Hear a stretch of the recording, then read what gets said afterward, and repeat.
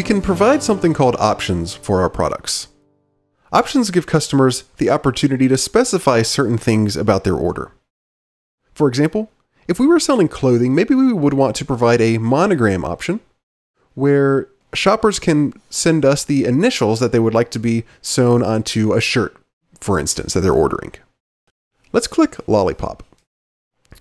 We can access product options from this Options tab on our product. And let's give our customers the option to order our lollipops gift wrapped. To add a new option, as you can probably guess, we will click Add New Option, and we need to give this a title. We'll simply call it Gift Wrap. And then we need to select an input type. In other words, this is the way we expect to receive this information from our customer regarding whether they want it to be gift wrapped. Let's take a look at these options that we have here. The first is a drop-down list. That's simply the type of option list that you see right here. It's presented in such a way that you click on a drop-down arrow, and then you get a box with the list of options and you select one.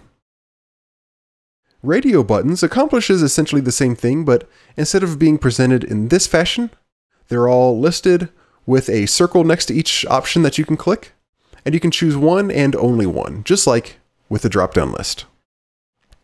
Checkboxes is similar to radio buttons, but you can select more than one option using checkboxes, whereas with radio buttons, you can only select one.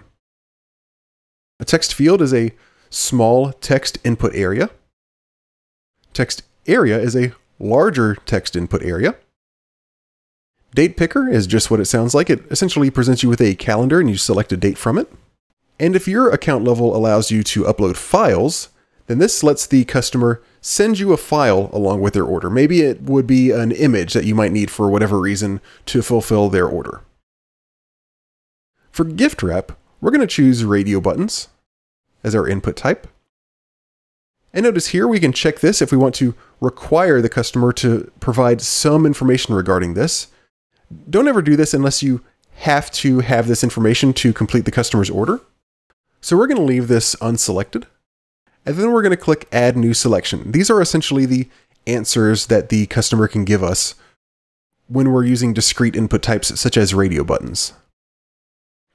So for instance, for gift wrap, our first selection is going to be no. In other words, no, they do not want it gift wrapped. We'll talk about the rest of these things in just a second with our next selection. Let's click Add New Selection, and as you can probably guess, this one is going to be yes.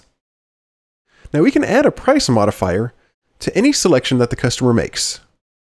We can have this price modifier add to the price or detract from the price. In this case, we'll choose add. We can add as a flat rate, in which we would select the dollar sign, or as a percentage of the price of the product, in which case we would select the percentage sign. Let's say that we want to add a flat rate of $1 if someone wants their product to be gift wrapped. And if they say no, we're not going to modify the price at all. We want to also select the default option.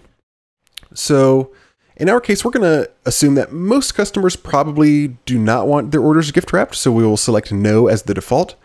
And if we ever put in a selection that we want to remove for whatever reason, then we would simply delete it by clicking on the trash can symbol. Now we're not done yet, but I'm going to go ahead and click Save so we don't lose any of this. We're going to add two more options. Let's click Add New Option. This one is going to be Gift Message. And this is where we're going to allow the customer to type a message for the recipient of this product, assuming it's a gift for someone else. So for this, we're going to choose text area, because this might be a longer piece of input than something that would necessitate a text field.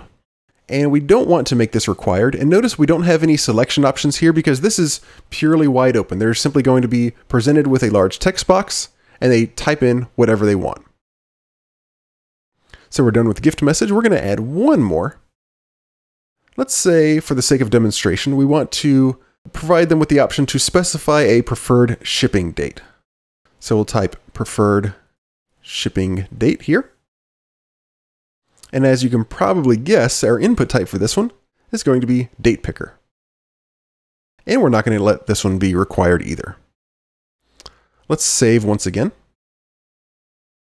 And now we'll click Preview Product to see how this is going to look differently to customers. So we have our image and everything, our price, our product title, and now we have some other information that the customer might give us. They can select yes if they want it gift wrapped, and notice that it alerts them that it's going to be an extra $1, and it in fact changes the price on the fly if you select that. They can type in a gift message here. And here, preferred shipping date, they can select a date that they want to be shipped on. And then we have the usual product details and add to bag option, etc. Very good. We have now added our first set of options to one of our products.